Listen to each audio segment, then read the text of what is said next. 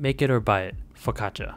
I am not a good baker, but let's see if focaccia is worth making at home instead. This reasonably sized loaf of focaccia cost me $4.50. I used $5.18 worth of ingredients to make this big boy focaccia. In the end, making focaccia from scratch is 3 times cheaper than buying it from the store. Damn good deal. I started by adding yeast and honey to warm water, and I poured that in a bowl filled with flour and salt. Focaccia doesn't require any kneading, which my tiny noodle arms were happy to hear. Just lather it in olive oil and let it chill covered in the fridge for 24 hours. Once it doubled in size, I greased up a tray with butter and more olive oil, and I moved my dough child to its new home. Once it was big enough to fill the pan, I dimpled it with my fingers and topped it with cherry tomatoes and rosemary, and brushed it with, you guessed it, more olive oil. Threw that in the oven, and it came out looking gorgeous. Overall, I would rate the difficulty a 3.5 out of 10, with an extra half point added just because it took a while. But, does it taste better?